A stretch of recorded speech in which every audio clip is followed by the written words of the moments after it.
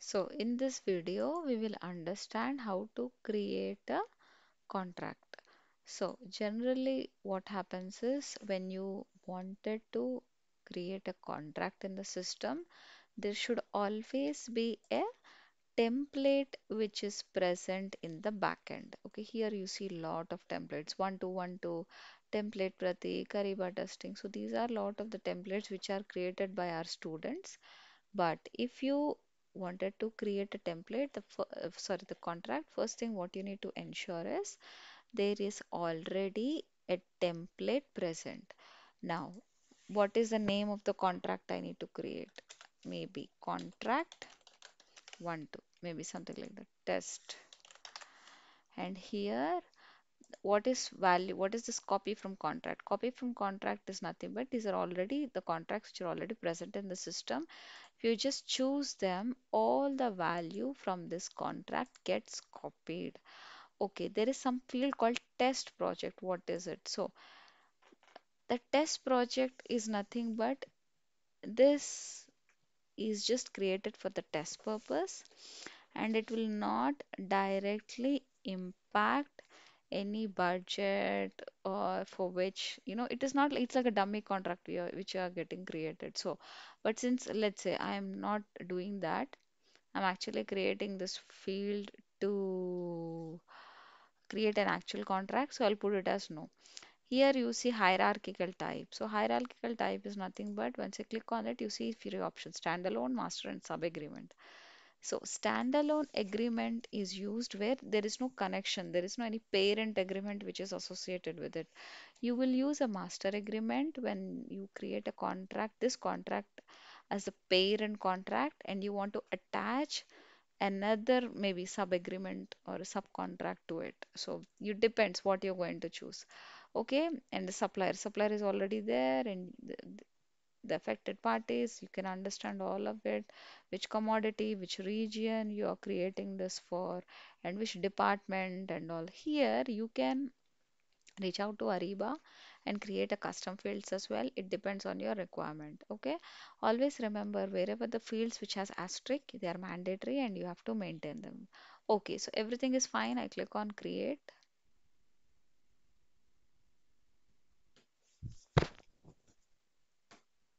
So here you would see that, there are, I, once I click on the create, if you go to the tasks, here you would see initial phase.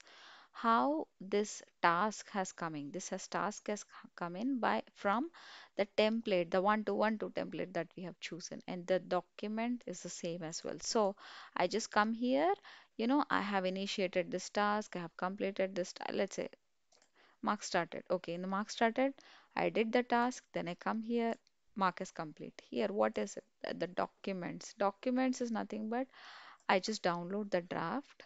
If I'm working on this contract, then I need to prepare this document. If this is in draft status, prepare the document, and I have to maybe load it and publish it. So I'm not doing all of that. I just downloaded the document, but generally what happens is maybe I can go to downloads. Okay. Um, okay, okay, let me, okay, unlock. Okay. So download the document. Here you would see a main agreement which was downloaded. So I just come here. See, you see a big agreement. You would read all of it. It depends on the project and all of that. You'd read all of it, then you again, mention your comment and load back to the documents. Once everything is done, you come to, actions. If you want to edit the overview, if you want to edit any parameters, you edit it. So if you see here, the incomplete tasks are 0. So this is the window which will act as a reference point for you in case to know, if everything has done properly or not, or if what task has to be done. You can go here and, have a look at it. So there is a tab over here called publish. So when I click on the publish, the contract is now published. So this is like there are a lot of other tabs as well, and we can talk a lot about contracts, but this is like the basic thing. In the overview, you give the necessary parameters. In the tasks, you work on the necessary tasks, you upload the documents and all of that, and you just submit it or the publish it, submit it or publish it, and all of that. Now, this is good. There is another topic within contracts what you need to understand is amendments. So when you do an amendments, there are different kinds of amendments out there. Amendments are nothing but there are changes to the contract. What kind of change you want to do? Do you want to renew the contract time? You want to terminate the contract? You want to change the contract attributes? So what kind of change you are planning to do? Maybe I will try to click on renewal and I just press okay, okay.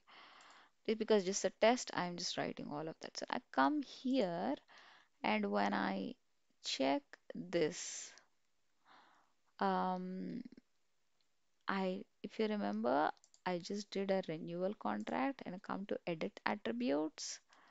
Okay, make necessary changes. Okay. Yeah.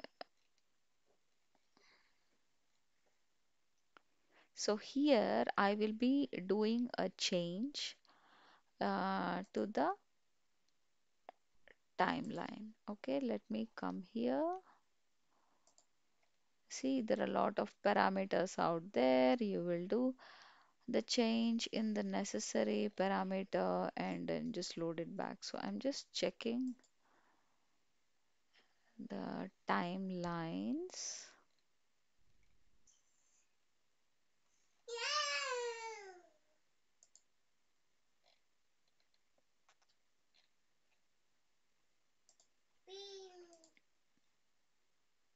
So yeah, so here there is an effective date. I will change the effective date to 29. So it is one such example.